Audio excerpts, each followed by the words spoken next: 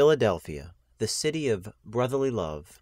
On July 24, 2009, at approximately 9:30 in the morning, Hannah and I walked into the ACORN office in Philadelphia, Pennsylvania. Hannah posed as the prostitute seeking to traffic into the United States underage prostitutes from El Salvador. I posed as her pimp boyfriend running for Congress seeking to launder the sex profits into my future political campaign. You may recognize the Philly location from the beginning of each video released thus far. And you may have heard about our Philly sting from the media.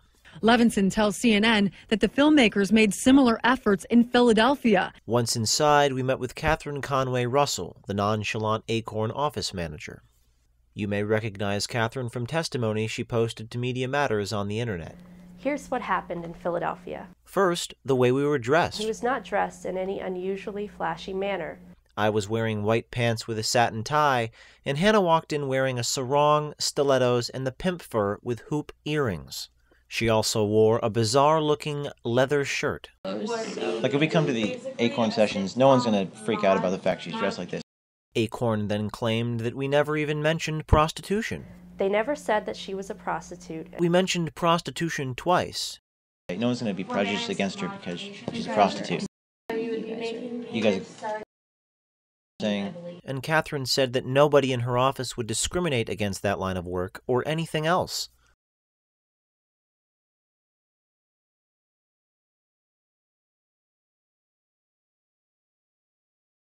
Because she's a prostitute.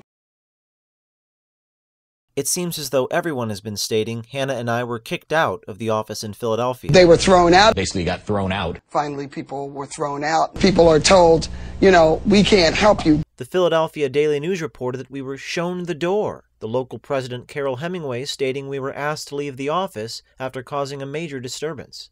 The Washington Post reported similar findings. Even the Philadelphia Inquirer reported we only spoke to Catherine Conway Russell for, quote, a few minutes. Head organizer Neil Herman said again that Catherine had asked us to leave the office. Was it true that we were shown the door and kicked out after just a few minutes? I'm sure he won't show this video on his website. Later in the video, you'll see the full, unedited, continuous tape of our visit to the Philadelphia ACORN. That didn't just last a few minutes, not 10 minutes.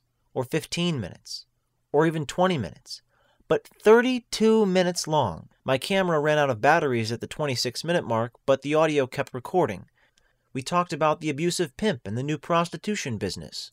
And we don't want to have anything to do with that guy. I'm trying to, at least, if not straighten her out, give her own business, where she doesn't have to be beholden to that guy. We said our business was all cash.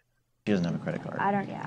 Never, ever had a credit card. Everything's in cash. We talked about loan sharks. A lot of the loan sharks know my old boss. We talked about people coming in and out of the house every day. And, yeah, and our situation's a little bit unique because we have a lot of people coming into this house every day. In fact, we even told Catherine we were worried about getting in trouble. We don't want to get in trouble with the authorities because what she's doing is we don't want the police to come here to your event and us to get in trouble. You know what I'm saying? Thank you. That's all that we ask. We don't want to get in trouble with the cops because we're obviously doing something illegal. And we want you to trust us, so we don't want it to have you guys freaking out that oh my gosh, this chick's gonna end up dead, and we just gave her a loan and now she can't pay the money back. They didn't say. Thank you so much. Then, after we admitted we were doing something illegal, Catherine went to get a document that gave information about attending one of the housing intake workshops. She nailed down logistics of attending the workshop.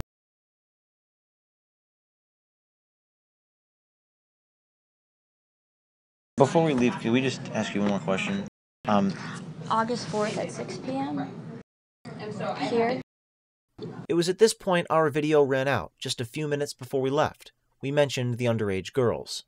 Then they asked about bringing girls from El Salvador and getting them papers, etc. I told them that there was nothing we could do to help them, that I didn't know anything about what they were asking about. What Catherine actually said was that it was okay, and began to explain what type of property we should be looking for. Well, what if there's 12 girls, then there would be 13 of us living in a house for a little bit. It would be short term, no more than a year. Would that be okay?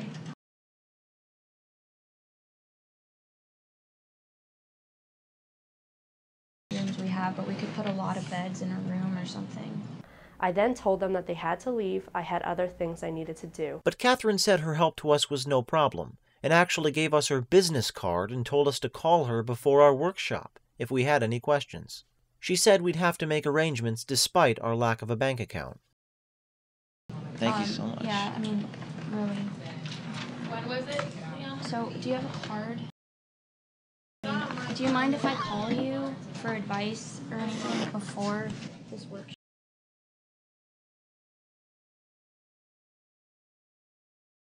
Was there other paperwork that I could maybe try and figure out?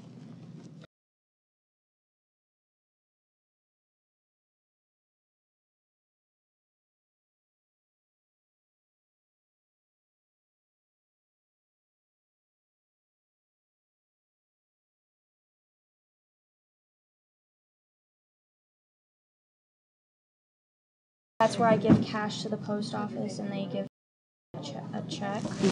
I can do that. Thank you so much. Appreciate it. And on our way out the door, a kind, friendly conversation with the receptionist, who confirmed our appointment. This is the one area that we finally feel welcome. She didn't call the cops on us, you know what I mean? Every time we go anyplace, they call the cops, the banks. Because of what she does for a living, And it's you know what I just mean? not But anyways, we nice. just wanted to thank you so much. I appreciate it. so much. I might be here at this. August I think 4th. it's August 4th. Yeah. Thank you. Thank you. Then we walked out of the facility. At no point were we kicked out, and at no point were we asked to leave. You can watch and hear the unedited continuous tape to confirm the time sequence of all these events. Questions. Why did the Philadelphia Press report we were kicked out? Will those reporters now print corrections?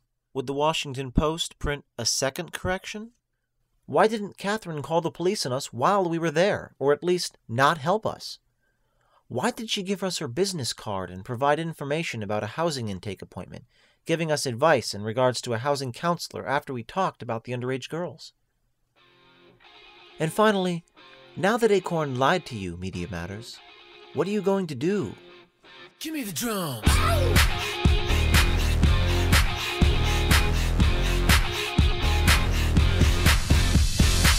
I wanna tell you about a girl I kissed. She was ridiculous, I mean picturesque. Yeah, she was more than looking beautiful. See, she was in the know with the physical. Oh, now it's enough. She was a work of art, is what she did.